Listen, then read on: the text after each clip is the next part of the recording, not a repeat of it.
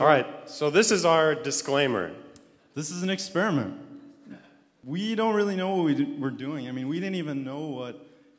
This Pachukcha, Pichakucha, this PK thing, we didn't know what it was about a couple weeks ago. But we're excited to be here and share a theory that we've developed with you. Yeah, and it's actually very relevant to the last speaker. So there's a movement that's been going on called Design for the Other 90%. It's resulted in a lot of really cool and innovative technology. It's basically designing stuff for people in developing countries. Stuff like this water filter here that can allow people to drink out of streams. It's gained a lot of publicity, and it's even been featured in this book from the Smithsonian.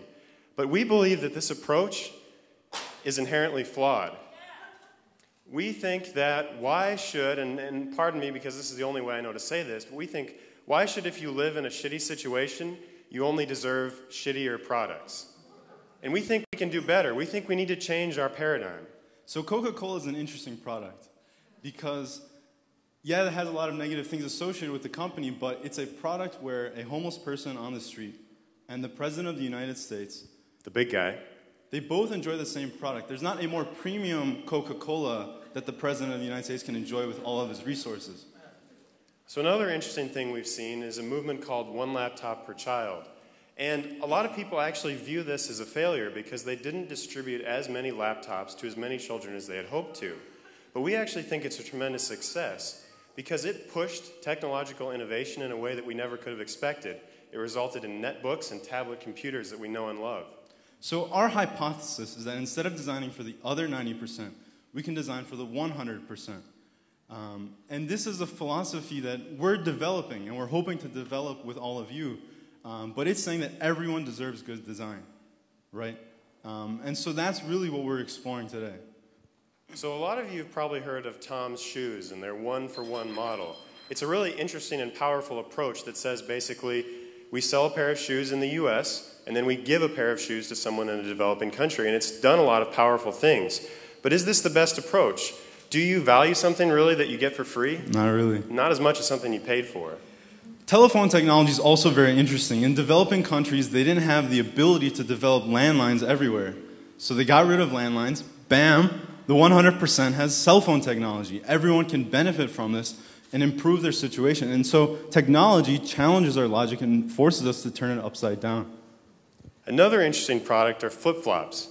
We've all probably had this pair of flip-flops, whether they come from Old Navy or Walmart, we couldn't figure out. But they're affordable, they're aesthetically pleasing. I mean, yellow is a good color. And they serve the same purpose for pretty much everyone. These are a true 100% product. Flippy floppy. So they call design for the other 90% a revolution, right? But we all know that revolutions are an event in time, and they fizzle and fade. And so really what we're talking about is that it's not just about a revolution. A revolution is a very necessary step in a larger evolutionary process. And so what we're arguing is that design for the 100% is actually an evolutionary process that's necessary and is happening today. And it's improving upon the situation, and we're saying that you can create products that can benefit everyone. And you don't need to distinguish between the 10% and the 90% like it's happening today. And so when we see pictures like this, it's very easy to stereotype and discriminate. We assume that maybe these children are sick, they're unintelligent, and they're unmotivated to improve their situation. But we shouldn't do that. We shouldn't stereotype like that. You know, people are people. They could be funny, they could be smart, they could be mean, they could be douchebags, just like you and I. So there are a lot of powerful things that are happening in the world today that we think make this evolution possible. And one of them is the vast availability of information. We all have access to so much information and so many tools.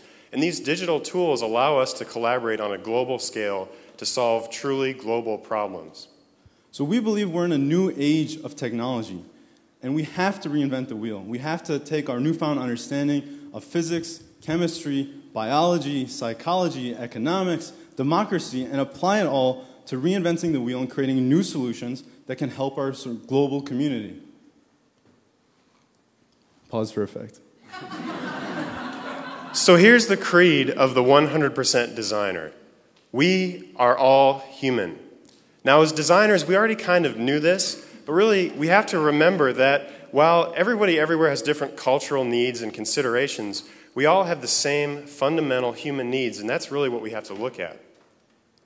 And so in designing for the 100%, we believe it's really important to have immersion, immersing yourself in different contexts.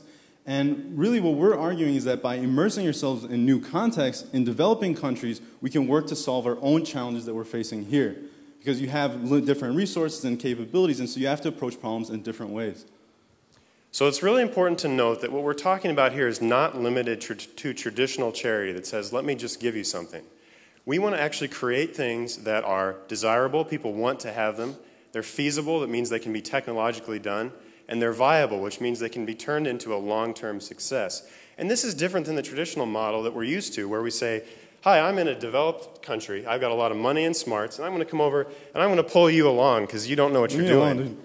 And that doesn't really work. We think we can do better than that, because when you're getting pulled along, you're always behind, you're always looking at the bad side of that person, you're always eating their dust. And that sucks. And when you get empowered, then you can finally catch up. And so what Adam and I are doing is we're challenging sort of the model of existing technology and solutions and business and things like that. And we're immersing ourselves in developing world context, forcing ourselves to discover the fundamental human needs, and emerge from that and push the design to something that is truly designed for the 100% and can benefit everyone. And so if you'd like to learn more about our efforts to design for the 100%, our experiment to create a prosthetic arm that can truly benefit the 100%, we encourage you to visit our website at supportipt.org. Thank you very much.